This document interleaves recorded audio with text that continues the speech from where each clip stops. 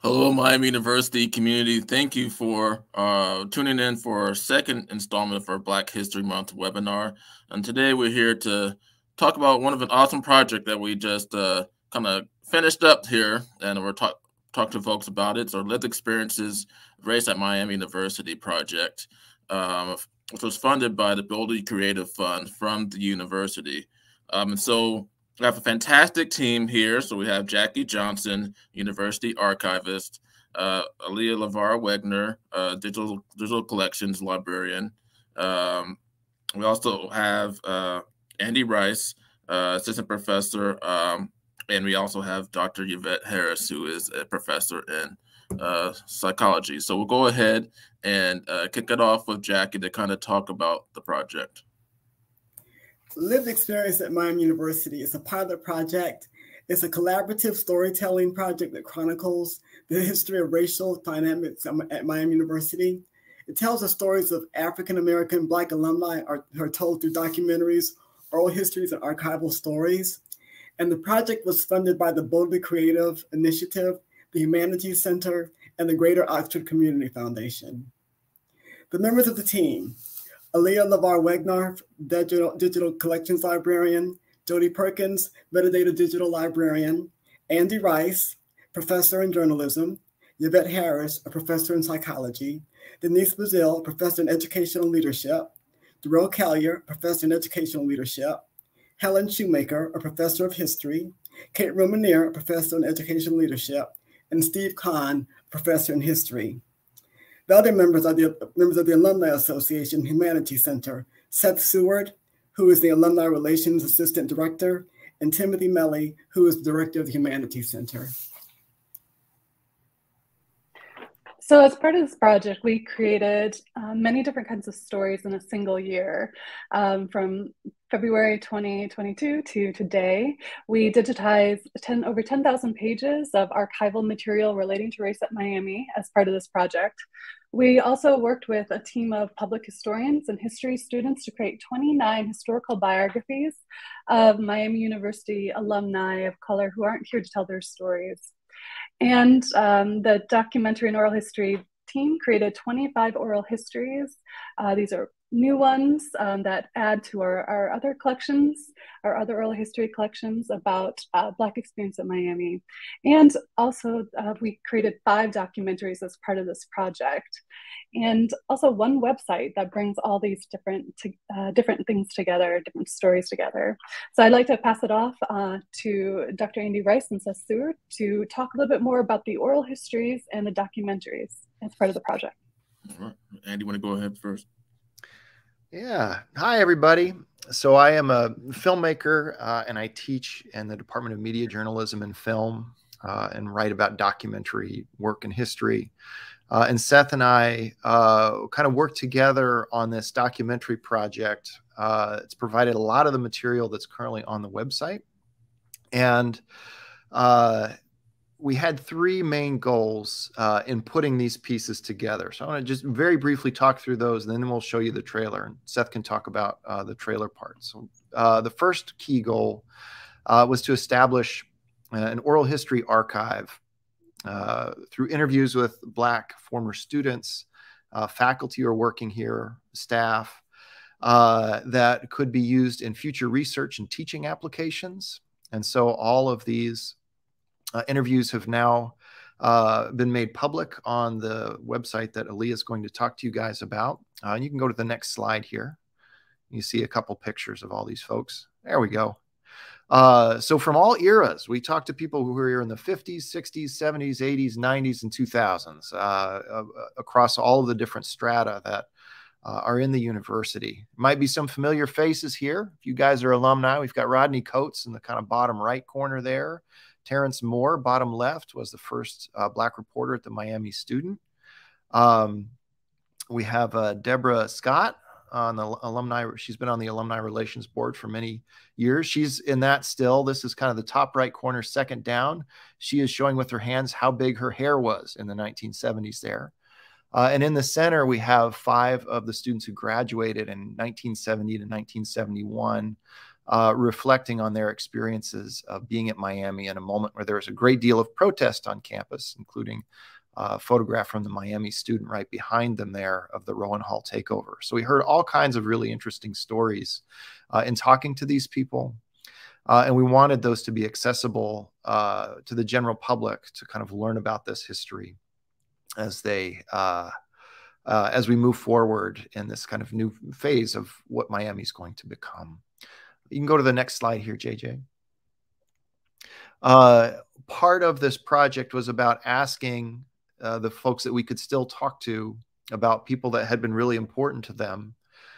We made 4 what we call trailblazers videos about some of these early Black staff and faculty that established key programs here, including Black World Studies, the Black Student Action Association, the Office of Black and Minority Student Affairs, that has since become the Center for Student Diversity and Inclusion and still serves a lot of our minority populations here on campus. So you can go to the next slide. You can see the 4 that we made are of Dr. Heenan Wilkins, Marion Musgrave, Larry Young, and Joseph Cox. They are also available on the website. So these are 4 short documentaries that people can use in classroom settings or public forums like this one to be able to learn about what life was like for these folks and kind of give them their flowers now, even though it's a little bit after they've passed. So we're thinking of this as a template. It's not an exhaustive list, kind of a model moving forward. We could do more short pieces like this. And I think this has been a nice part of the project here. We also worked with 2 students who aren't on the call today. These are all edited by a senior here in journalism named Maggie Pena. She did really terrific work over last summer piecing these together. You can go to the next slide. And the last thing we did was we created a feature-length film out of all of the materials that we gathered. And this is a modular film in some ways. It has different sections. So in teaching settings, you could use just a 10 to 15 minute chunk of it or the entirety of the film. We're proud of the work. It is an hour and 39 minutes long right now and tells a fairly comprehensive story. Doesn't get everything in there. And this was edited with the help of a student named Annika Elias, who's a senior this year. Very talented young woman who, you know, knows this archive really well at this point. So I'm going to turn it over to Seth. He can talk a little bit about the project and introduce the trailer for us here. So thank you, guys, and I look forward to questions. Yes, so we came up with the term bittersweet for the documentary. It was mentioned by Larry Young, who's previously mentioned here as a Black alum, came back to work for the university, and also Antonio White, who worked for 2 presidential administrations, used the term bittersweet to kind of talk about the experience. And so, again, it was a comprehensive view of what experience of a Black student is at a predominantly white institution. And so we kind of try to capture all different viewpoints from administration, from staff and faculty, alumni, and students, from the current view of students, to kind of give a picture and a view of what's currently going on, but also with the foundation of what took place before. So we hope folks will take a like to listening. Later on, we'll have it on the website for everybody to view afterwards. We had the premiere in person yesterday at Shiloh Hall. And so we just want to play this trailer that's a few minutes long to give a kind of a hint of what the documentary will be if you happen to tune in. I go by the name of DJ KB. Welcome to the Yard Show.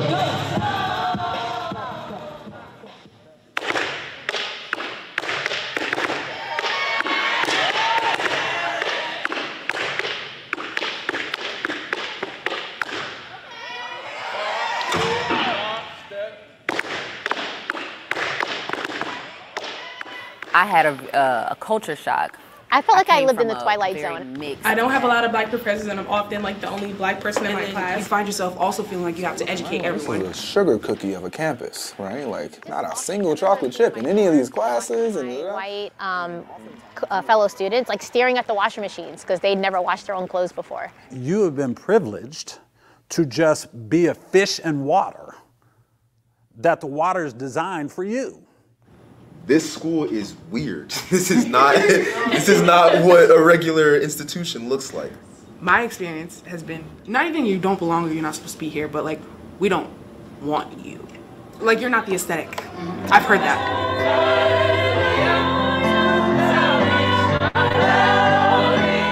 Even though like we're just a small percentage at Miami, like it still feels like a huge amount of people because those are the majority, the only people I interact with. At the end of the day, I know I have my community here, so I've had overall a good experience at Miami.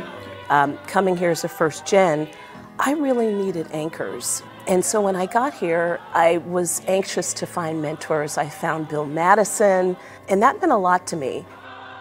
In some ways, I feel that I've been successful.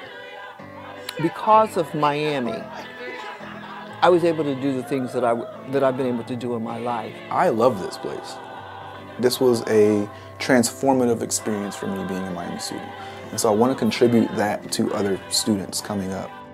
For me working in the Office of Diversity, that's how everything opened up. I'm very happy that I came here and now I'm a graduate of Miami. I love and honor all day long. But why was my experience at Miami bittersweet, you know?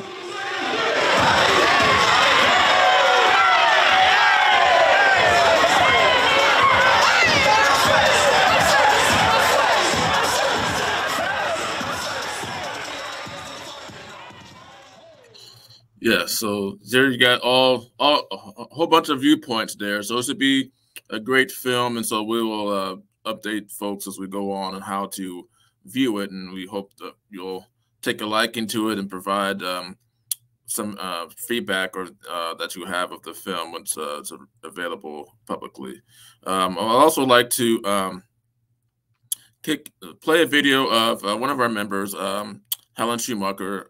She's a professor in the history department. Unfortunately, she wasn't able to be here today, but she and her team did a lot of documented research on the earliest Black workers and international students.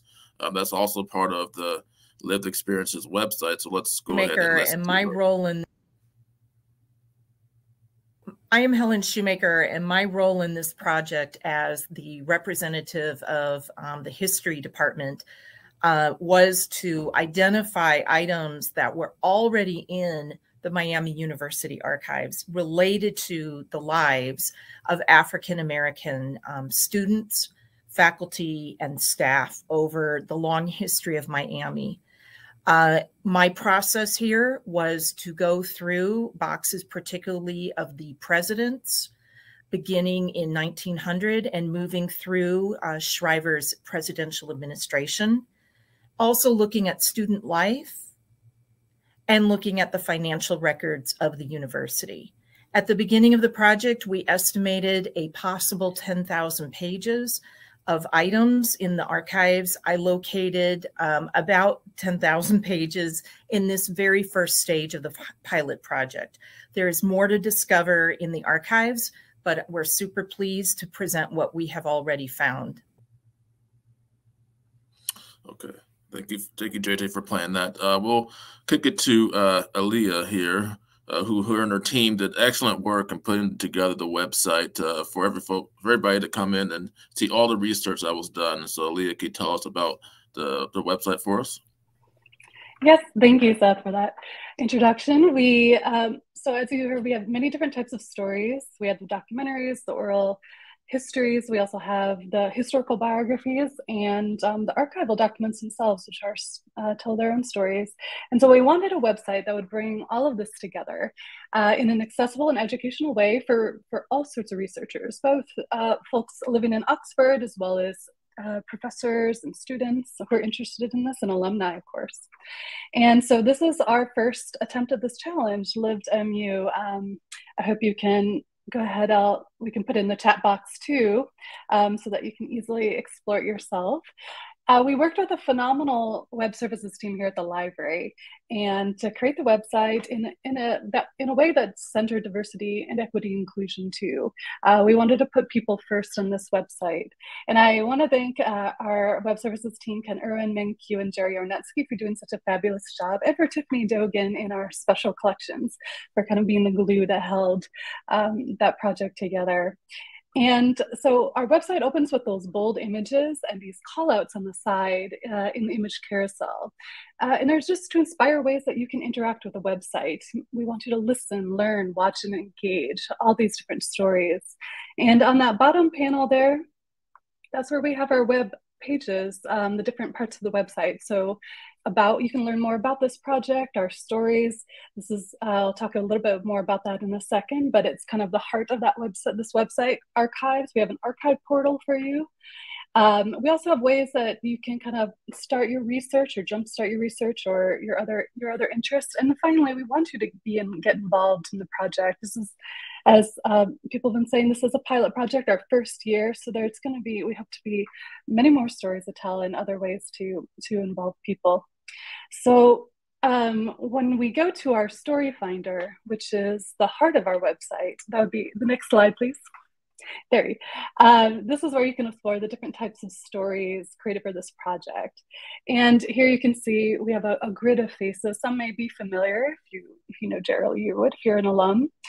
We also have some that are, this is where our historical biographies come in. There's many stories to tell from folks who were here in the 1910s, 20s, 30s, and 40s. So this is where our students have done these incredible historical biographies, deep dives, or almost like essays, to go into more detail about what their experiences, like Elizabeth Riley Kelly here, was like during her time. And we also want you to explore these based on your own interests. So on the, I guess it's my right, we have some different categories that you can explore. For example, you can sort by decade. So if you're interested in the just 20s, 40s, and 50s, you can kind of slide that slider so you can just see stories from that time period. Race and ethnicity, we're slowly building out, but we focused on Black experience predominantly, but we do have some Asian American experiences on the website, and we in other versions, iterations, we hope to add even more different types of stories there. We have themes, those a little bit further down the page, that you can explore based on topics and kind of similar experience. And also gender too, because we want to be intersectional. We understand that there are many different ways to explore these stories and see those commonalities, but also ways that they differ too. Next slide, please. When you click on any of those faces, what you'll find is a story page will open up. And this is where the biographical information is featured. So you can easily get at first glance, a big picture of where somebody was, what their job or major was at the university, their years. We also have on the sides, we have some themes that kind of connect or define their experience, some kind of big topic umbrellas, and that also connect with other stories as well. If you're interested in learning about mentorship, you can click on that and there'll be other stories that are really connected to that theme. And we also have other related stories. For example, here, it connects to a story by Cynthia. And she was an alum who graduated in 1970 who really benefited from Larry's kindness and mentorship. And she talks about that in her oral history when she was a student here. So you can kind of see this thread develop. On the next slide, if you move down that same page, this is where you would have the main content of that story page. If it's a documentary like this page here, this is where you can view that documentary. Andy mentioned these are the Trailblazers by Maggie Pina. She put these together, and they're just phenomenal. And so you can understand a little bit about Larry Young's impact here at Miami University. I like these short documentaries because they really integrate not just other oral histories, but archival documents. So you're getting a full picture of someone's impact and experience here. And if you scroll down a little bit more, next slide. I'm kind of envisioning it in my head here. Some story pages have a curated selection of documents as well from our digital collections that give different perspectives or more context to people's lived experiences. So here for Larry Young's page, we have a Miami student article in 1974 where Larry talks very frankly about the social isolation that Black students experience at Miami and what the university should do to change that. And there are other articles as well that we've included here. And these are just a small sampling. It's just, especially for Larry Young, we have a lot in our digital collections for him. But just to kind of give that story and that lived experience a bit more context. We hope to do even more story mapping like this over the next few months. So ideally, we want every story page to have some of these selected documents. Thank you. And those, I mentioned that, the few documents you just saw are the tip of the iceberg. Well, I guess this would be the iceberg. These are the curated documents that, and these digitized documents that Helen mentioned that she selected over the summer, about 10,000 pages. And we created a portal for you on that website so that you have a really easy search terms to search our Race at Miami University Digital Collection, which brings that together and lets you explore that broader history of university policies and practices that shape the lived experience of Black students, faculty, and staff here at Miami University. But in the process of doing that, you also see how students and faculty push back against that and made an impact themselves and themselves help change some of those policies to make this a more just place. So, and making this history more visible, it meant that we had to digitize all this material. And so we've been uploading new batches weekly. And so by the end of the month, we hope to have the most comprehensive digital collection on race at a predominantly white institution. And right now, our repository content DM picked a terrible time to do some image server maintenance.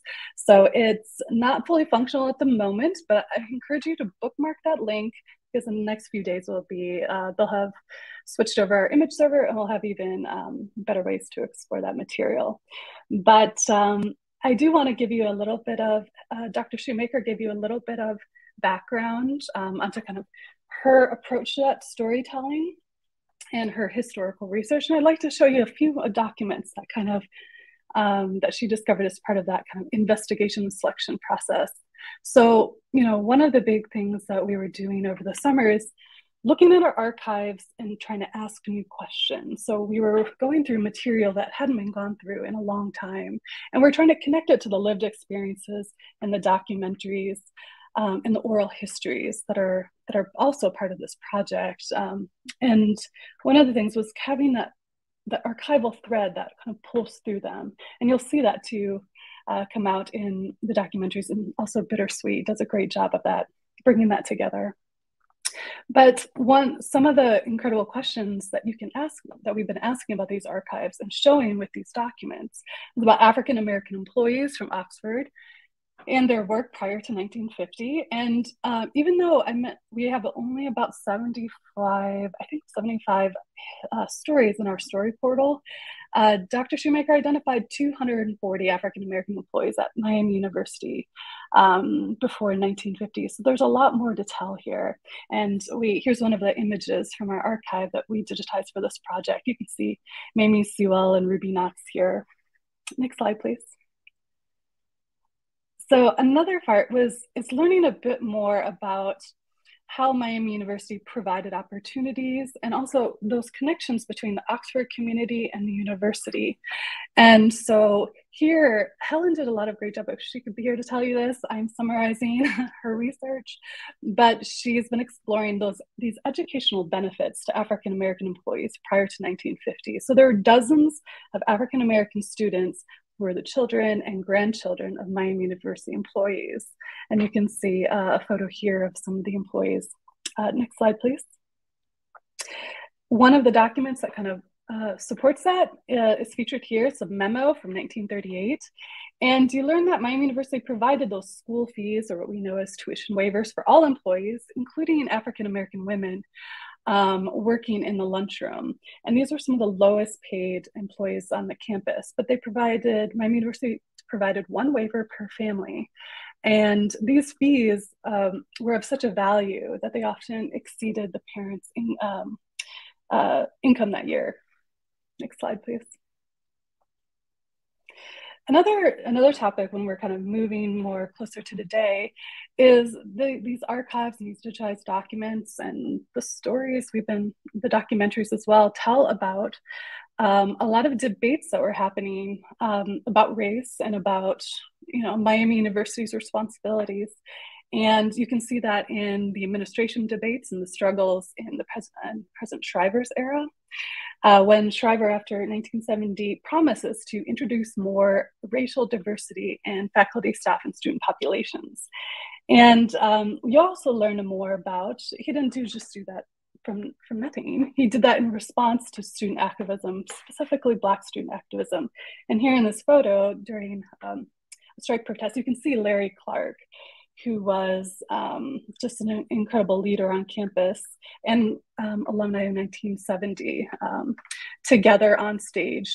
Larry Clark had just spoken, and so Shriver was offering his remarks. So there's this really interesting dynamic between the groups and the administration that you can learn more about in Bittersweet and other documentaries and oral histories, but also in the archive itself. Next slide, please. And another important part is the development of those core programs that related to diversity at Miami. Miami would be familiar maybe to folks attending today. We have Bridges. We also have some of the early first attempts at Black faculty recruitment. And, what's real interesting, we have the brochures and all that stuff, but it's really interesting to kind of dive into those documents to see like the lengths that early Miami 1970 went to include and be more inclusive. And they tell their own stories about getting on buses to go to HBCUs in the South, and also just laying the groundwork and the discussions to constantly advocate for these programs and their impact. So I hope that gives you a little bit of a glimpse into some of these documents that also thread their way through our oral histories as well. Next slide, please. Okay, because this is just the beginning for us. It's a pilot project. This is our first crack at our archive too, and we're constantly improving our ways to connect all these resources together. So I would like to go ahead and pass it on to Dr. Yvette Harris, who's going to discuss the advisory board and also our next steps. Good afternoon, everyone. It's such a pleasure to be with you today and also to be a part of this phenomenal project. I do want to let you know that the curator's statement as well as the videotaped interviews were actually reviewed by an advisory board. Is there a slide for that I can mention the advisory board, please? So the advisory board, and these are faculty and staff from areas all across campus. Kurt Ellison and I served as co-chairs, and Elizabeth Armstrong from CCA, Denise Bazile from CEHS, Darrell Collier from CEHS, Lynn Ditch from class, Annika Elias was our student, Dolores Rome Hudson was our alum. Andrew Offenberger represented CAST, Jody Perkins, the libraries, Sanjay Pulgada, FSB, Kate Ruminaire, CEHS, and Alia represented the libraries. Next slide, please. So what were our responsibilities? Well, we really wanted to do several things as we looked at the curator's statement, but especially as we looked at the videotaped interviews. We wanted to provide thoughts on ways to improve the videos and reorganize video content. And keep in mind, we met throughout the fall semester, and I think a couple of times during this semester in advance of our presentation and launch. We wanted to identify controversial content and missing content. We wanted to make sure that stories were accurate as much as possible. We wanted to make sure that the stories were fair to individuals and institutions and to Miami institutions. And we wanted to make sure that the language was appropriate for college-age audiences as well as the public. Next slide, please. So where do we go from here with this project? Well, certainly the goal is student engagement with the archives and the interviews. There's several ways that we're envisioning this kind of rolling out. through a social inquiry course or Miami Senior Capstone course, something, for example, that might focus on power, justice, and social change, or something that might focus on creativity, storytelling, and design. We also envision something like a faculty-led 2-semester course for graduate and undergraduate students with the goals of creating team-based projects using the archives and the interviews, and concluding with public presentations of these projects. Next slide, please. And I think I'm punting this over to Jackie Johnson. Thank you.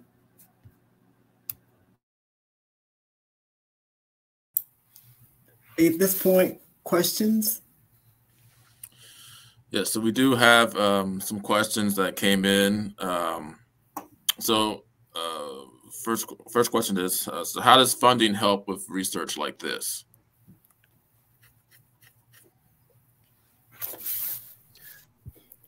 Anybody want to take it?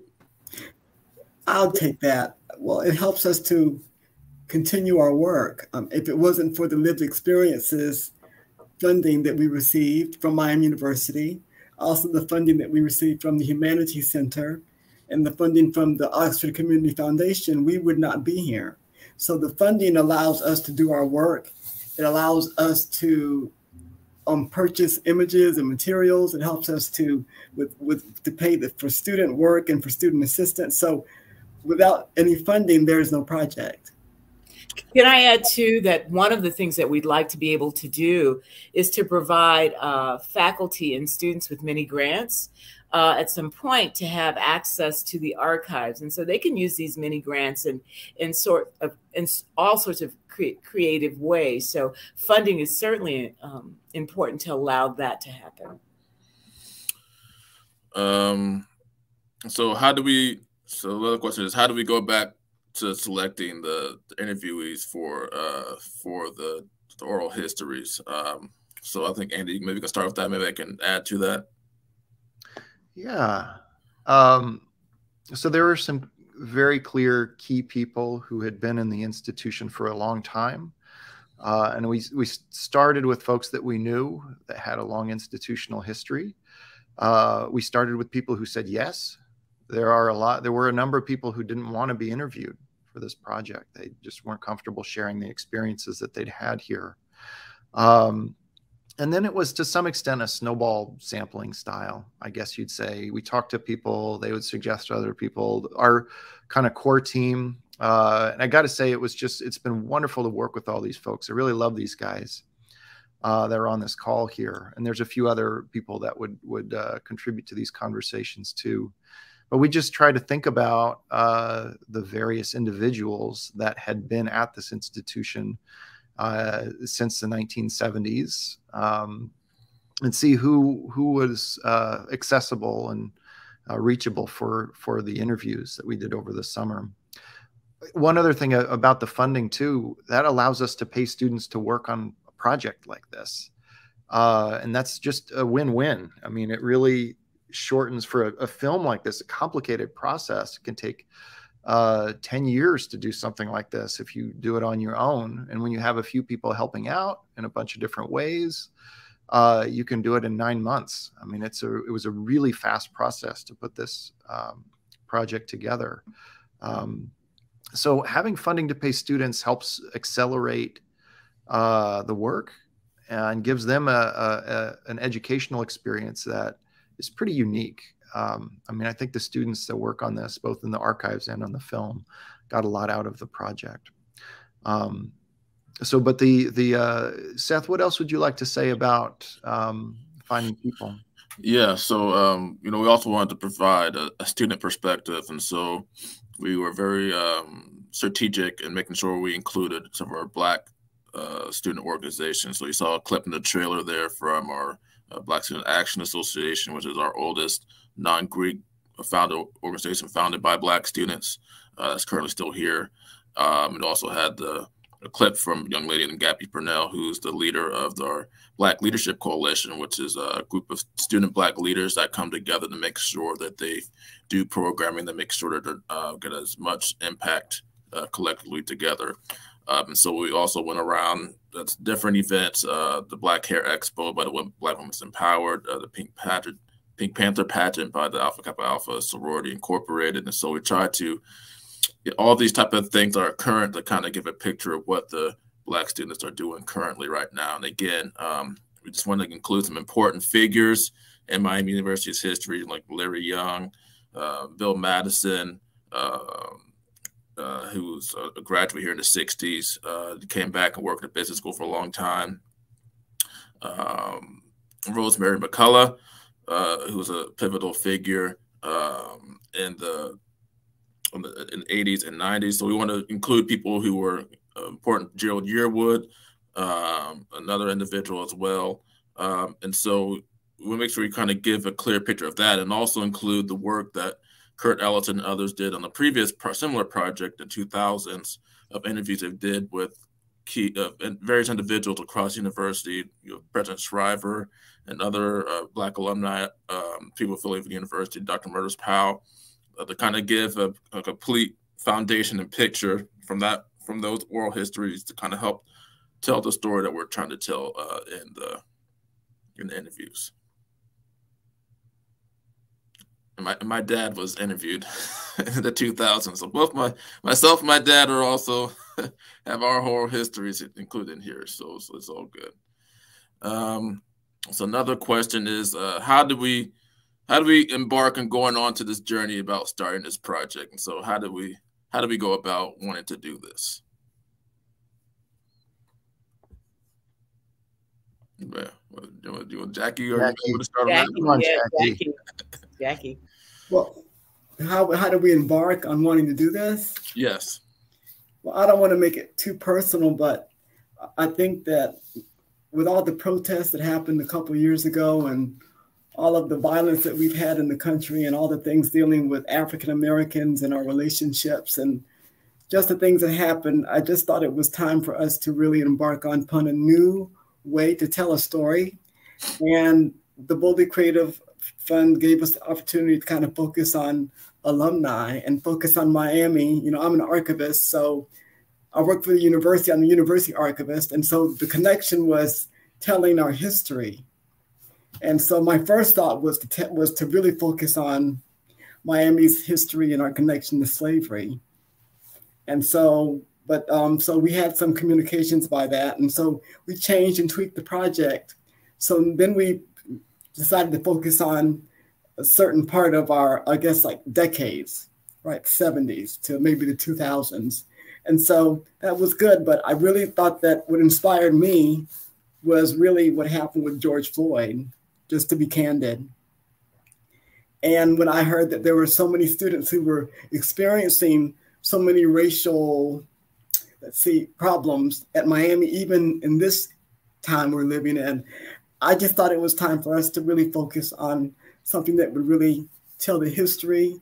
And hopefully this project was really meant to bring unity to the university community.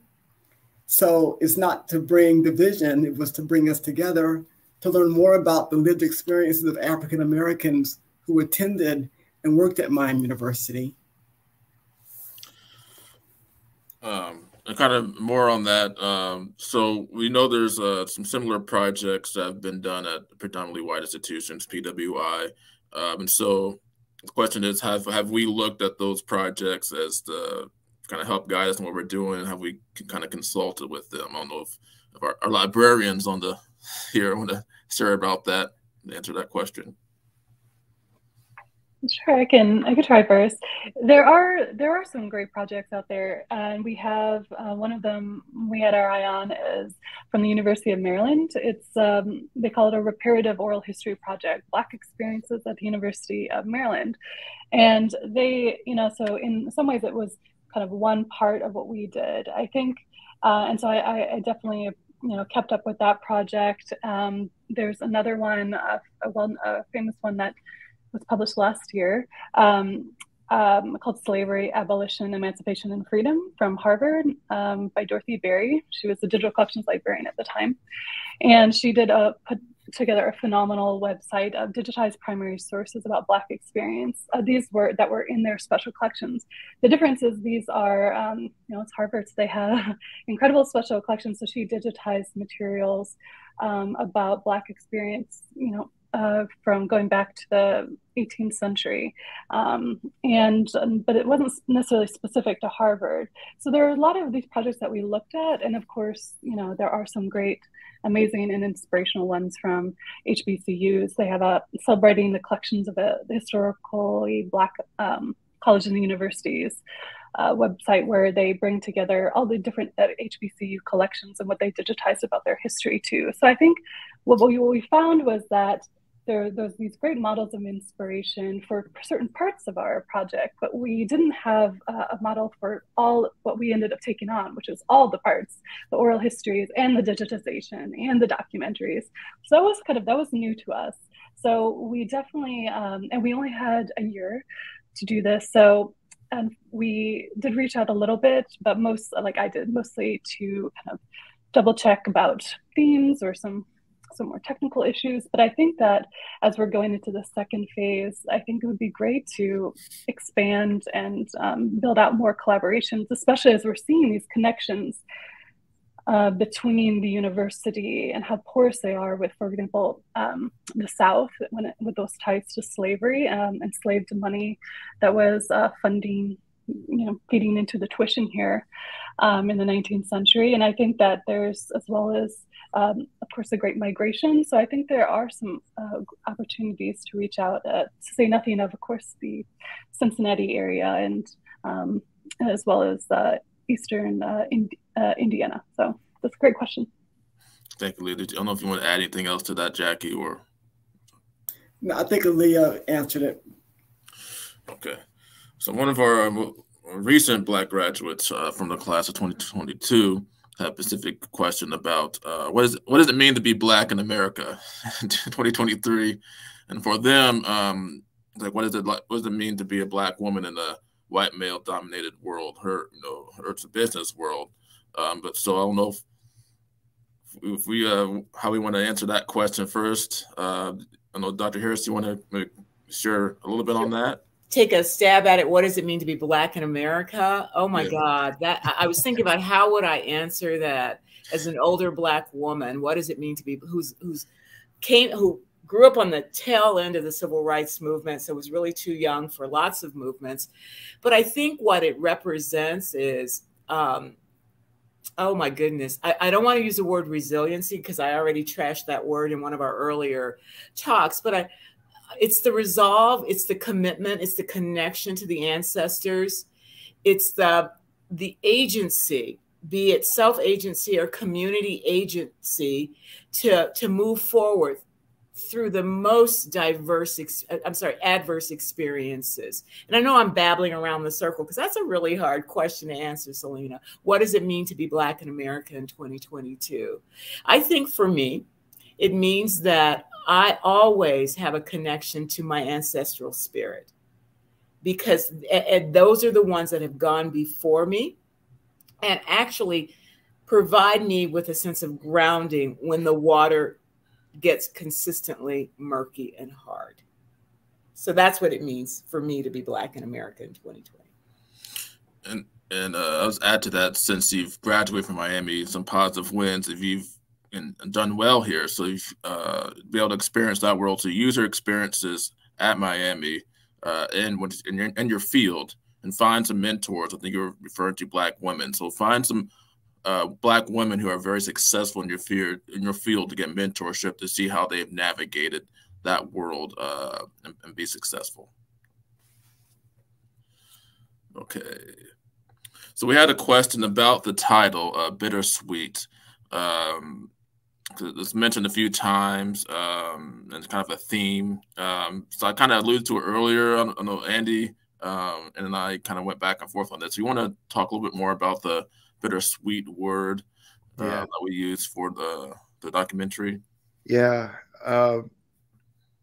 There were two key people who passed away before we had a chance to talk to them. And those, when you're making a film like this, they haunt you to some extent. One was Larry Young, who was retired in Arizona. We had an interview with him that Kurt Ellison had done in 2008, where he offered this very hard-won deep reflection on what it meant to be in this place as a student, as a graduate student, and as an administrator. Just the kind of internal conflicts that he felt, both because he had deep friendships with people here. He had good working relationships with a lot of colleagues, and he dealt with a lot of difficult things, and some stuff I don't think he said on camera.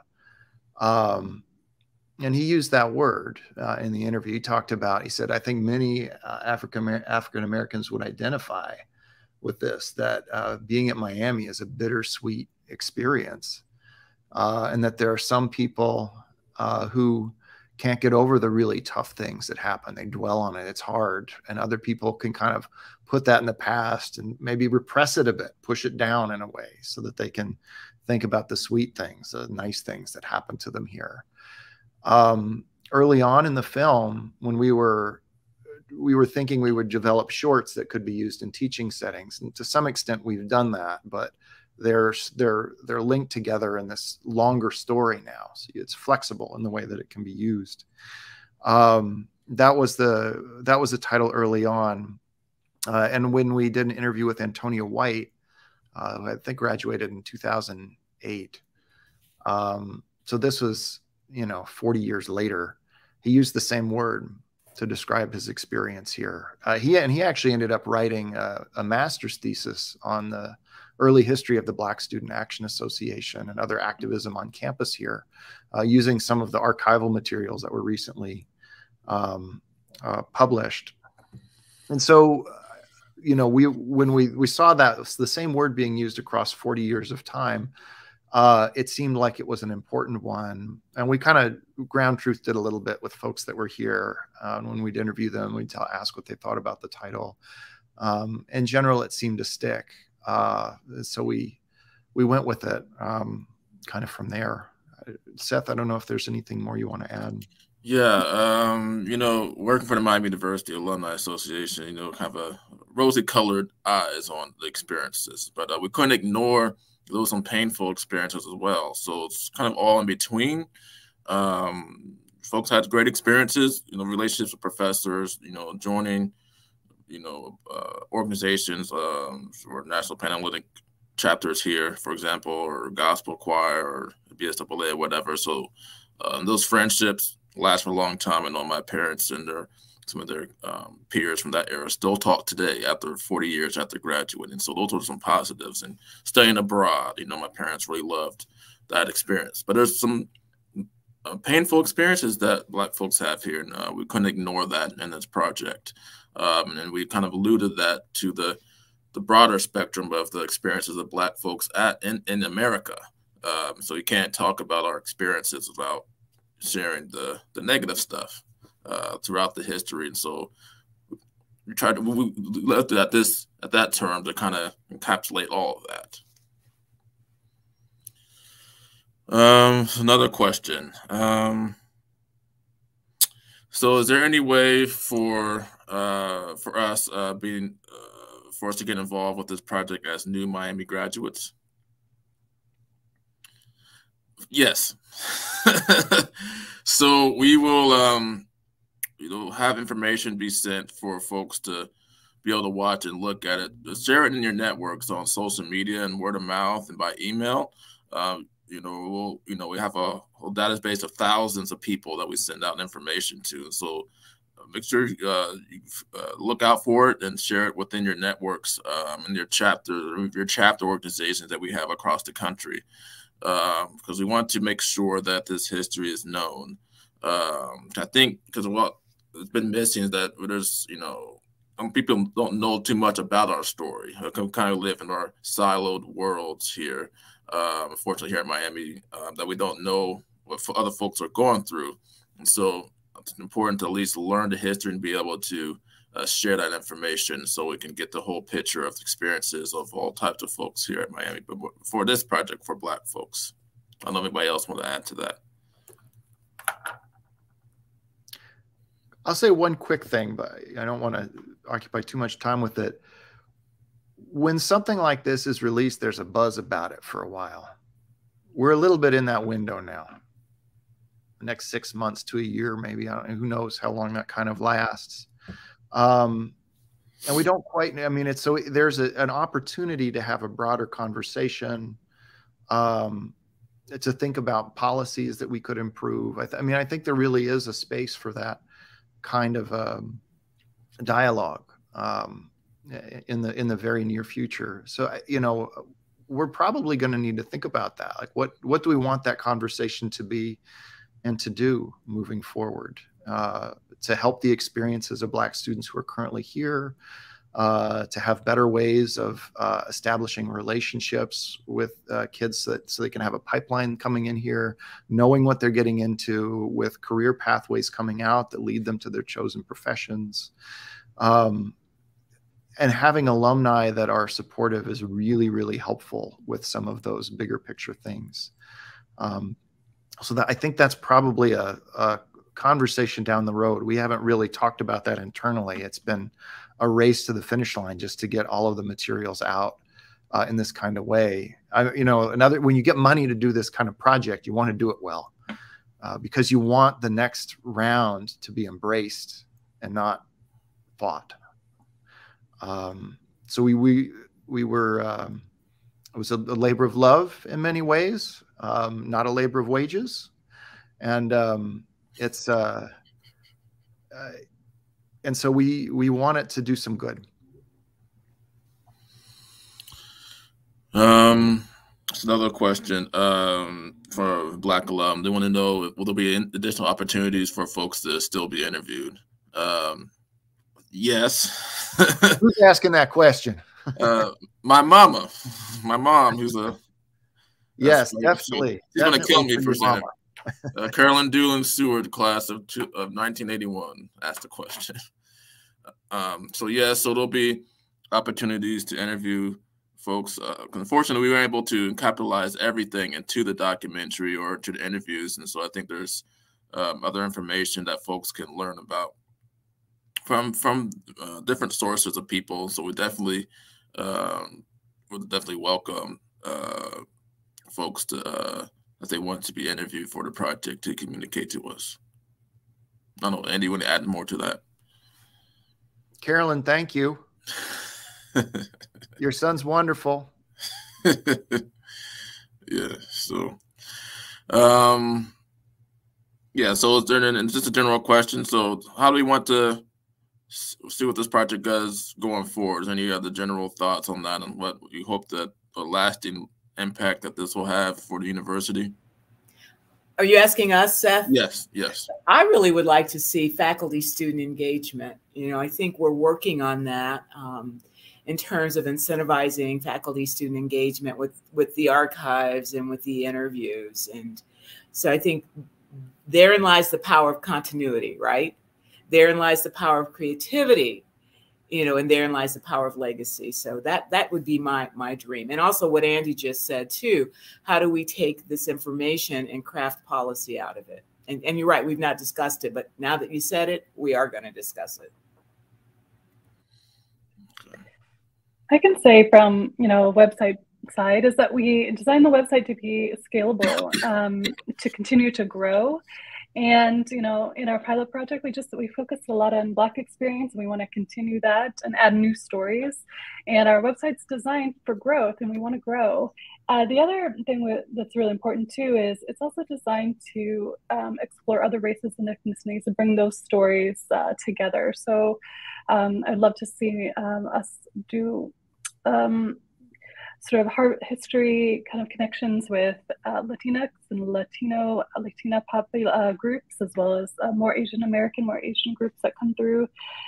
We have a lot that we have history for those communities that go way back into the 1910s and 20s. And so there's a lot there. And of course, we want to hear the contemporary voices and experiences as well. And so we have a website, we have kind of a model that's designed to be inclusive and to add more stories, and kind of that way we can kind of see those commonalities and solidarities across the decades.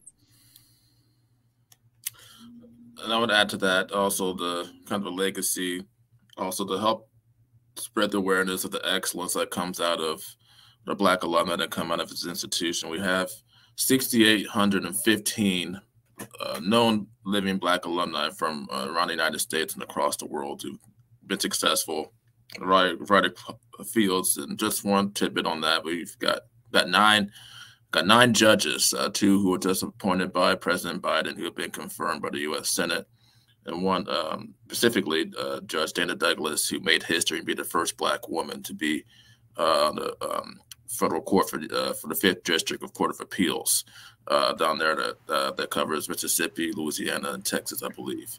And so it's just a small spectrum of the success that Black alumni have had over the years, even through the experiences at Miami. So kind of just this project itself loses that legacy of success and excellence of Black alumni, going back to Nellie Craig Walker, who graduated in 1905. Anybody else want to add to that? Okay. All right. So we thank all of everybody here that shared with us today. Thank you for your contributions on this project, and thank you for sharing about what roles that you had here.